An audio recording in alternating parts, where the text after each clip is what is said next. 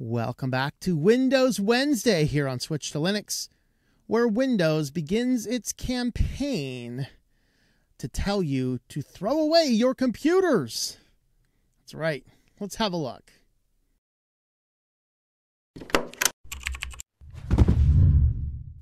Thanks for checking out this channel. If you've not subscribed to the channel already, please go ahead and do that. Leave us a like and a comment down below.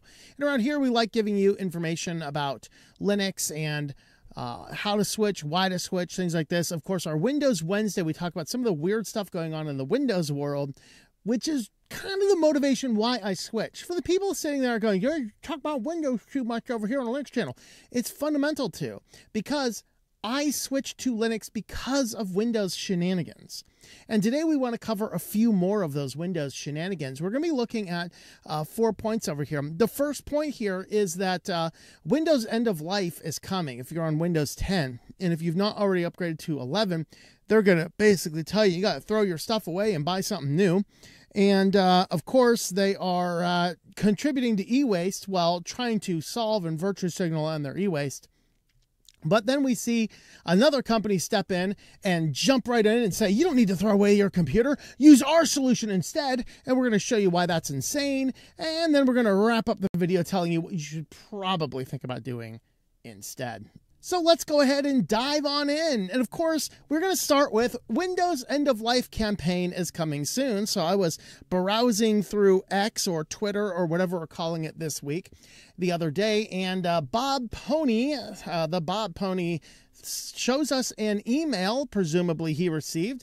Microsoft is sending out emails to all Windows 10 users about the upcoming end of support for Windows 10.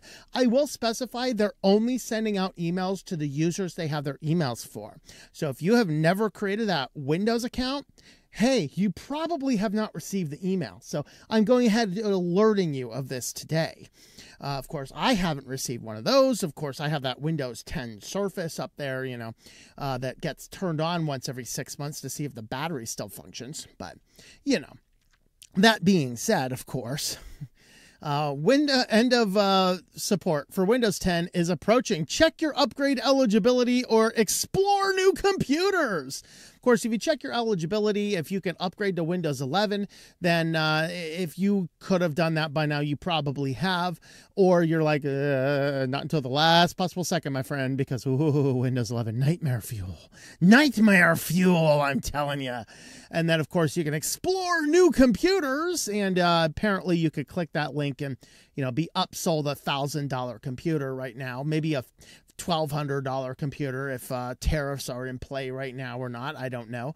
But again, you know, do we all have disposable income to throw away a perfectly good working computer because Microsoft said, yeah, we just don't want to support it anymore? Especially after saying it was the last Windows version there will ever be. Remember that?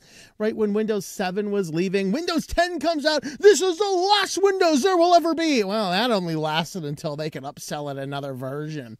So what does it mean? Frequently asked questions. What does this mean for me? After October 14th, 2025, Microsoft will no longer provide free software updates from Windows Update, technical assistance, or security fixes for Windows 10. So the most attacked operating system, we should say, is Windows, class of operating systems. They will no longer be fixing security bugs. How enjoyable. Number two, what can I do with my old computer? Well, you can trade it in. For what purpose? Now, those of us that are switching to Linux are really looking forward to the used computer market in October.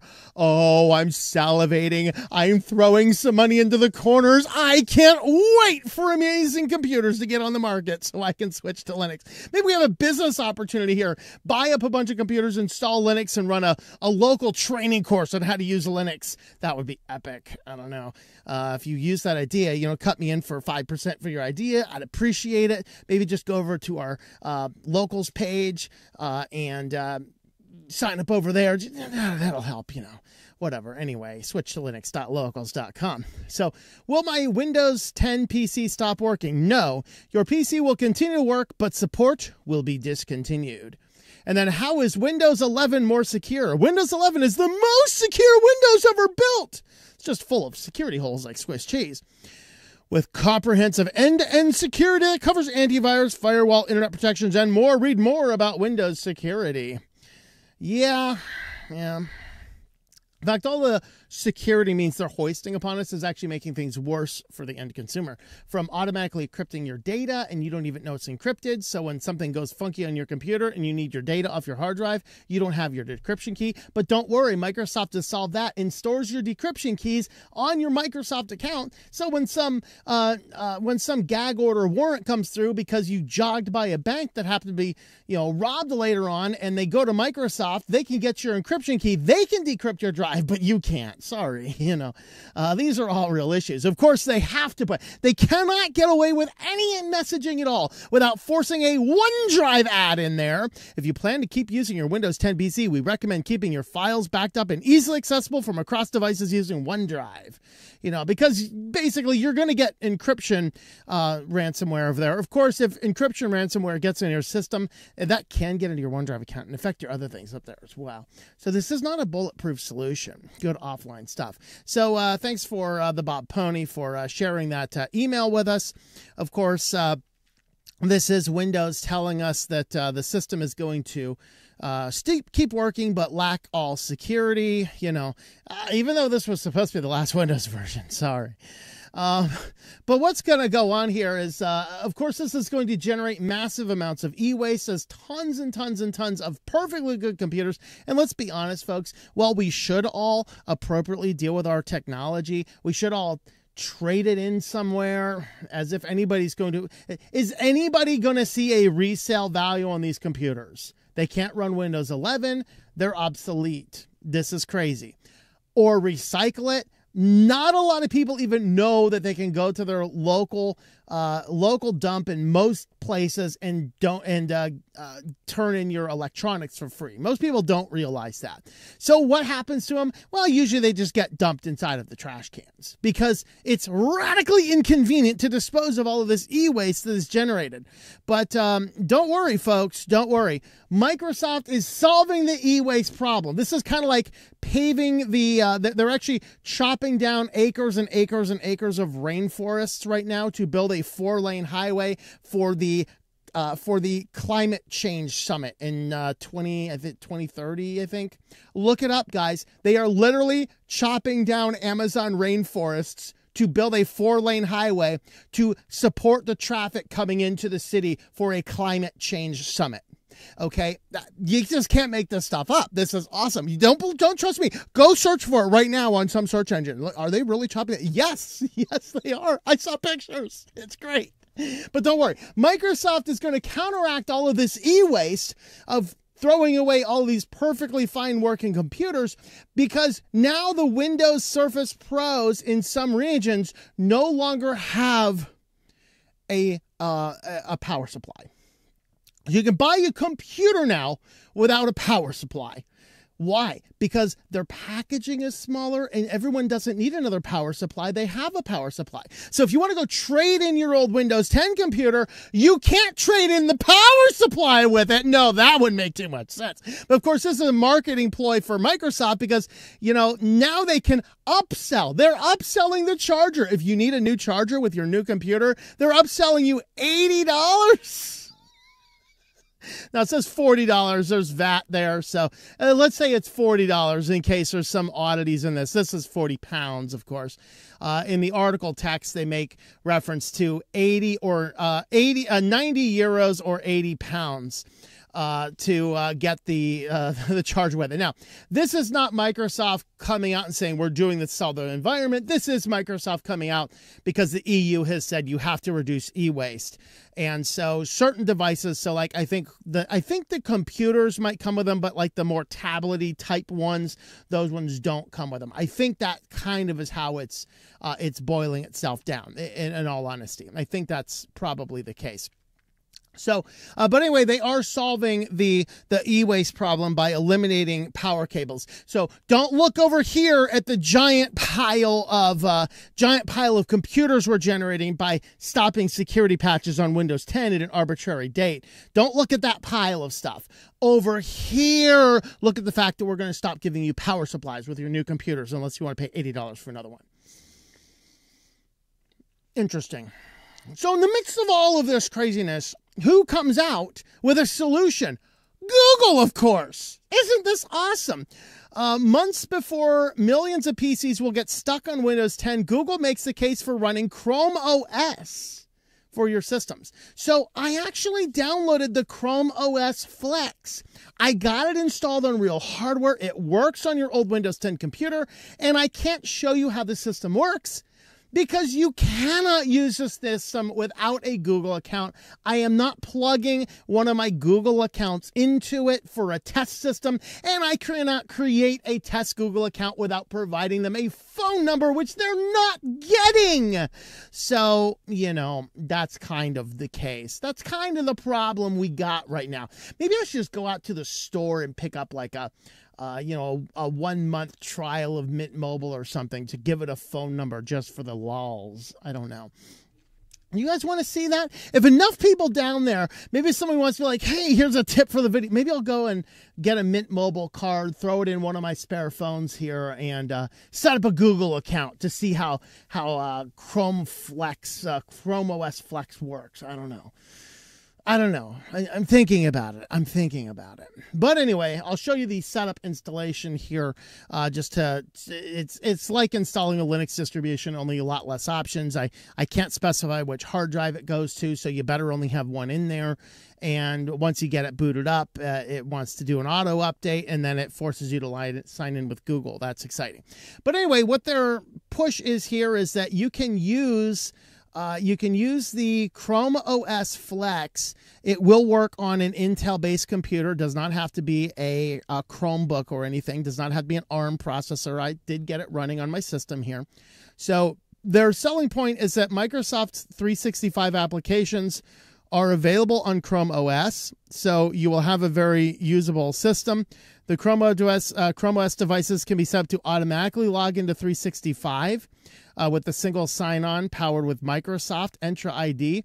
They also can set up OneDrive so that all of the data goes into there, and you can set the system up so that nothing is saved locally on the device, everything through OneDrive. Now, these are all selling points for enterprise. So this is not necessarily a home solution, although you can use Chrome OS Flex for signing into your system and still using your computer as a basic internet device. You can get in and you can do that. So it would be a stopgap, or if you're like, I have nothing to hide and I worship at the altar of Google's data collection, Chrome OS Flex is a solution for you. It's not a full operating system. It's all web browser based. It has to be on the internet to turn on. You're not doing anything outside of the Google, or in this case, Microsoft ecosystem. But it is a viable solution. But the question that most of us are going to have is, why might we want to do that type of system when you can very easily run Linux, which is its own system? And I'm going to show you what Linux looks like, because I realize that I've mentioned on these videos several times, hey, try out Linux, but I've never actually gone in there and showed you what it looks like in the video. I've always referred you to another video. So here is actually my Mint on a virtual machine here, and running it on a regular computer is just as fine. Actually, it works a little bit better on a regular computer, but this is what you get with Linux Mint. You install Linux Mint on your system, and let me verify which version this is. I think this is a little bit old at this point in time, but let's have a look. Okay, so this is Linux Mint 21.3, so it is a little bit older version. The new version at the time I'm recording this video is 22.1. That's actually the version of Linux Mint that I'm running to create this video for you to see.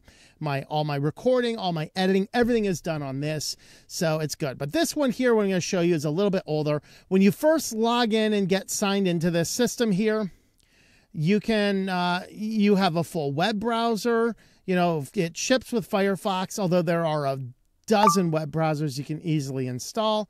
There's my notifications. You saw there we have security updates. This thing is free forever, so you can continue to use it. There are a number of different tools. Here's calculators and archive managers for zips and things like that. So if somebody sends you a zip file, you can open it up.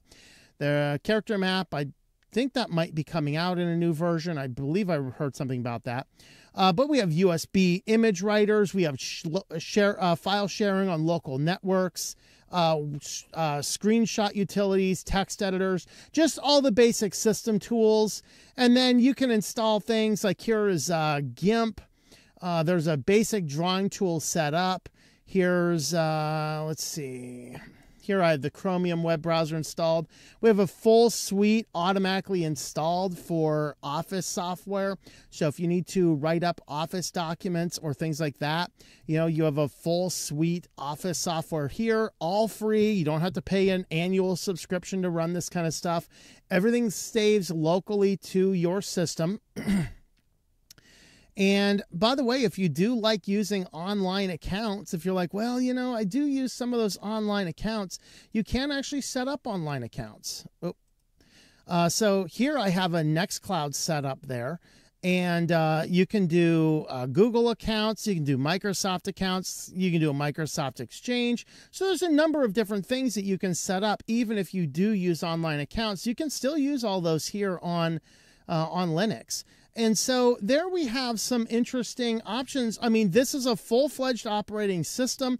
All of your files are here local on your device. It works like any other computer system. It's just as easy to use. The reality is many people just don't realize that this is an option. It is free to download. It is easy to get installed. They have setup instructions. And you might ask around. You might know somebody who uses this, or say, hey, can you help me work with this? And this is a good, viable solution. Now, I do warn people that you want to make sure that you're not completely cold turkey switching. So use this 6-month window between now and when Windows 10 goes out of life. You can get this installed on an external hard drive. And I just bought a really good external hard drive for $150. You can buy much smaller ones for like $50 now. You can install Linux on that external hard drive, use it without changing anything on your existing computer. That way, once your system goes out of date, Windows is no longer supporting it, they're telling you to trade it in and buy a brand new $1,000 computer. You can install this. It's going to be really easy to do, and you can continue to use your computer. Now, it's not for everybody. If there is some deep proprietary application you have to have, you might need to go in with that. But if you're a person that has to have some application, you're probably already on Windows 11 already. So these are just some tips and some tricks to help you out. Hopefully you get a chance to see that the Google solution may not be an option. Selling and buying a brand new computer may not be an option, but Linux might be an option. And there are dozens of Linux distributions. I recommend most people start on Linux Mint, the one I just showed you, because it is super easy, it's super compatible, super stable. I've had very, very few troubles with it over the years of using Linux and Linux Mint. But once you get comfortable with that, you might look around at a more niche system. You might like a Fedora or an Ubuntu. Some people like Zorin, Linux Lite. I use MX Linux on some of my devices as well. I mean, there are so many great Linux distributions out there. I'd recommend you just don't be like, oh, which one to use? Don't be paralyzed by your analysis. Get in there, use the Linux use Linux Mint just to start. You don't have to stay on it forever, and then go from there. And once you get comfortable, start looking around at some of the other options that you have. So there are our thoughts. Let me know your thoughts about these. Leave a like and a comment and subscribe to the channel. Thank you for watching, and I hope that you enjoy switching to Linux.